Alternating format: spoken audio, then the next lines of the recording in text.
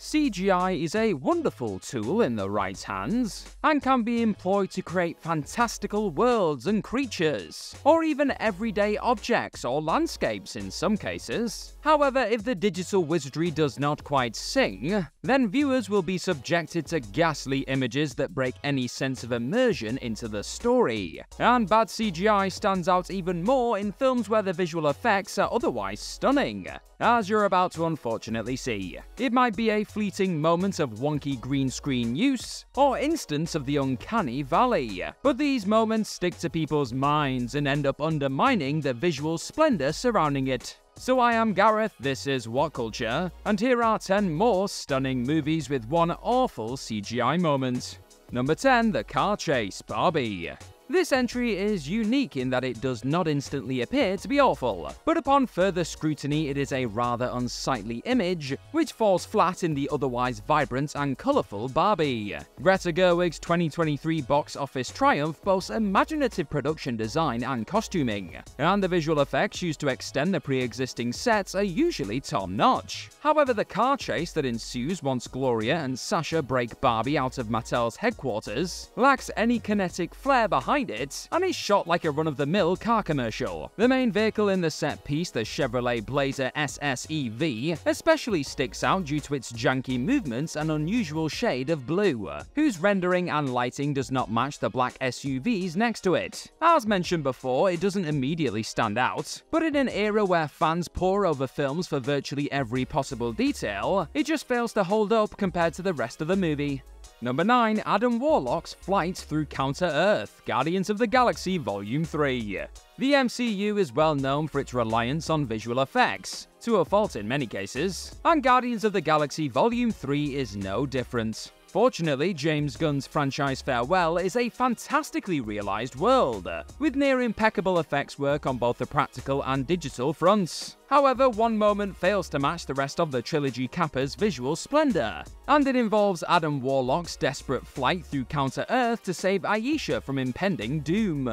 The Sovereign creation's flight through the exploding planet is undeniably energetic, and conveys his astonishing speed, but is let down by its odd camera placement and almost wobbly movement. This brings a lot of attention to the VFX being used to create the sequence, and not in a good way. One can feel that Gunn and his creative team were going for a frenzied and immersive depiction of Warlock's flight, but it did not quite soar as expected. Hopefully the director will have more success depicting the ability of flight in 2025's Superman Legacy. What do you think is the best superhero flight scene in movie history, folks? You let me know in the comments section right down below. Number 8. The T-800's reveal, Terminator Salvation.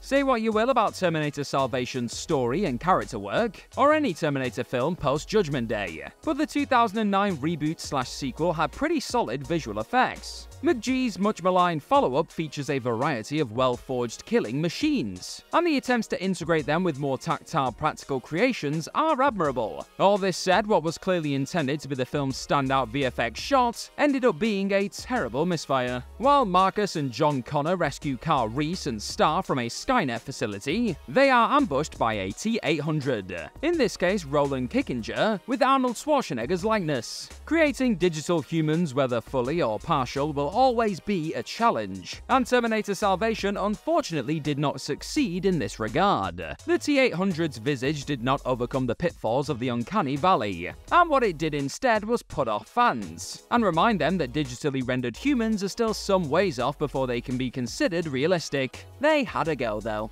Number 7. Ilsa rescues Ethan, Mission Impossible Rogue Nation.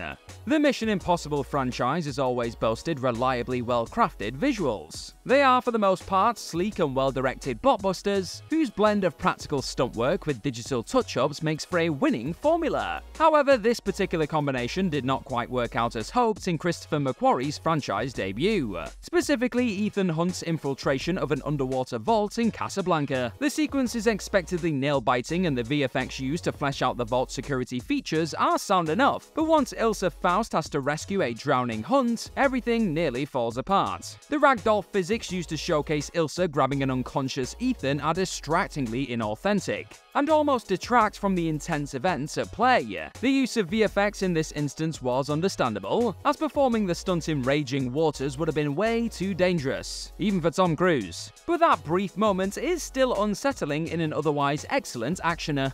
Number 6. Forrest Meets the President, Forrest Gump. 1994 was a really good year for cinema, as medium gems such as The Shawshank Redemption, Pulp Fiction, and Leon the Professional wowed audiences nearly 3 decades ago. And alongside those gems exists Robert Zemeckis' adaptation of the 1986 Winston Groom novel, which was a critical success, box office hit, and pop culture mainstay. For its time, Forrest Gump is a delight for the eyes, as it pioneered multiple advancements in filmmaking techniques such as rotoscoping, compositing, and image warping. These techniques were employed most notably during the titular character's iconic meetings with various historical figures, and while they are charming, they are certainly limited in their fidelity. Particularly notable is Gump's encounter with John F. Kennedy, which was designed to give the impression that Tom Hanks and the famed president were in the same shot talking to each other. The moment itself is fun enough, but is just let down by the fact that the technology used to realize it was still in its infancy. Cheers for tapping on this video today, folks. Hit that subscribe button down below for more What Culture videos on your screen. Number 5. Jabba the Hutt Redesign, the Star Wars Special Editions. The technical advancements made as a result of the original Star Wars trilogy needs no introduction. Realizing a galaxy far, far away was a Herculean task, but George Lucas and his fellow filmmakers achieved it with aplomb. Regrettably, Lucas then felt the need to add unnecessary flourishes in subsequent releases of the trilogy, especially in the special edition, whether it was extra stormtroopers at a checkpoint, or various alien species in different scenes. The digital editions feel woefully out of place in the feature. This is most notable in Jabba the Hutt's introduction. The fan-favorite antagonist was brought to life using practical means back in the day, but in the special edition he was replaced by a ghastly CG creation. This is especially jarring when he's put up against the very tangible likes of Han Solo and the practical production design. To make proceedings worse, the scene also features a rather awkwardly imposed Boba Fett in the mix, further highlighting the artifice of it all. In all fairness, Jabba was included because the original plans had intended for him to be in the scene, but technological and budgetary limitations stood in his way. And while seeing the Hutt crime boss is always a welcome sight, in this context sometimes it does not hurt to leave things as they were. Number 4. Slimmed down Mark Watney, The Martian. Ridley Scott's 2015 big-budget adaptation of Andy Weir's brilliant book is impressive in its own right. The sci-fi epic captures the book's surprising but welcome warm tone and optimism, and its scientific accuracy sometimes hits the mark in a satisfying manner. The cinematography, visual effects, and production design employed to convey Mark Watney's isolation on Mars all come together to present a harsh, lonely, yet somehow stunning world far removed from our own. Despite all this though, there is one CGI-heavy moment that does not meet the high standards set by the rest of the film.